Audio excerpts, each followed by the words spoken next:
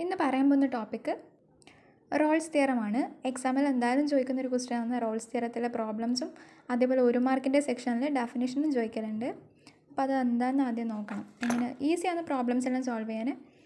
ഇപ്പോൾ y എന്ന് പറയുന്നൊരു function y equal to F of X എന്ന് പറയുന്നൊരു ഫംഗ്ഷൻ അത് കണ്ടിന്യൂസ് ആണ് എവിടെ ക്ലോസ്ഡ് ഇൻ്റർവൽ എ ബിയിൽ. അതേപോലെ തന്നെ ആ ഫംഗ്ഷനെ നമുക്ക് ഡിഫറൻഷ്യേറ്റ് ചെയ്യാൻ പറ്റും. dy/dx അല്ലെങ്കിൽ d²y/dx², അതെല്ലാം ചെയ്ത് കണ്ടുപിടിക്കാനും പറ്റും. അത് മാത്രമല്ല F of A equal to F of B ആയിരിക്കണം.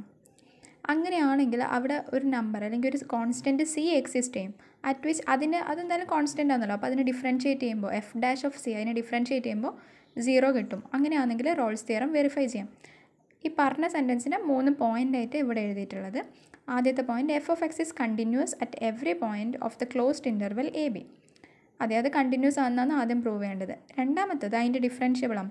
എഫ് ഡാഷ് എക്സ് എന്ന് വെച്ചാൽ dy/dx എക്സിസ്റ്റസ് for every value of X in the open interval A B.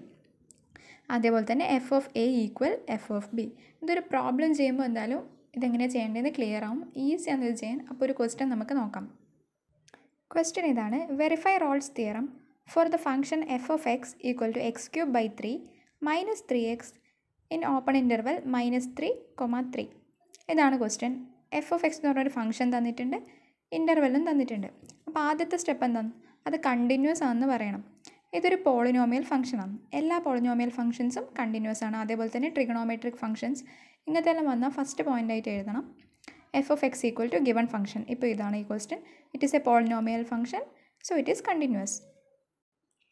ആദ്യത്തെ പോയിൻ്റ് നമ്മൾ എഴുതി. ഇനി അടുത്ത ചെയ്യാൻ പോകുന്നത് ഇതാണ് നമ്മളെ എ -3. ഇതാണ് എ, ഇതാണ് ബി. എഫ് ഓഫ് എയും എഫ് ഓഫ് ബിയും ഈക്വൽ ആണോ എന്ന് ചെക്ക് ചെയ്യണം. ആദ്യം എഫ് ഓഫ് എ കാണാം. എ എന്ന് പറയുമ്പോൾ എക്സ് വരുന്ന പ്ലേസിലൊക്കെ നമ്മൾ എന്താക്കണം, എ എന്ന് പറഞ്ഞിട്ട് കൊടുക്കണം. അതായത് -3 ആണ് കൊടുക്കാൻ പോകുന്നത്. എഫ് ഓഫ് എ ചെയ്യാം.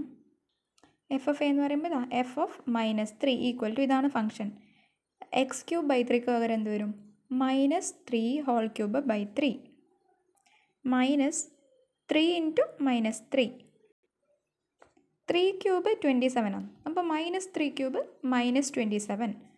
-27 ഡിവൈഡഡ് ബൈ 3. അപ്പോൾ എന്താണ്?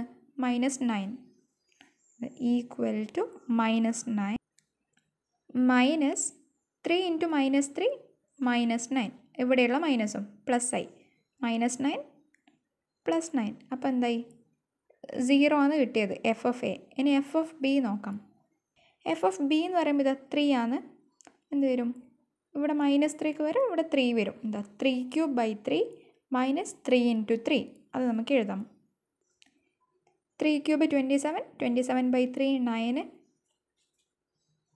9 -3 ഇൻറ്റു 3 9, 9 - 9.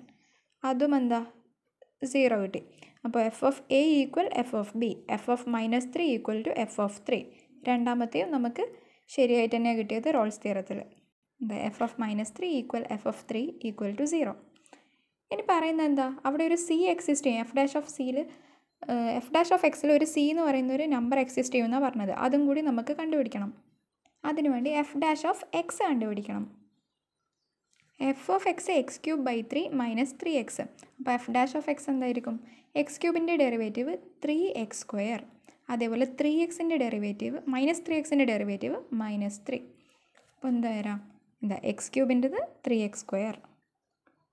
3x² അവിടെ ഇതാ ഡിവൈഡഡ് ബൈ ഒരു 3 ഉണ്ട്, അതും എഴുതി കൊടുക്കുക. -3xൻ്റെ 3. അപ്പോൾ ഈ 3യും 3യും കട്ടാവും. ബാക്കി എന്താ ഉണ്ടാവുക? x² -3. F dash of X നമുക്ക് കിട്ടി. ഇനി ഇവിടുന്ന് എക്സിൻ്റെ വാല്യൂ കണ്ടുപിടിക്കണം. അതാണ് നമ്മളെ സി. ഇവിടെ x² equal to 3. x² equal to 3 വരും. മൈനസ് റൈറ്റ് സൈഡ് ആകുമ്പോൾ പ്ലസ് ആയി. അപ്പോൾ x² equal to 3, x equal to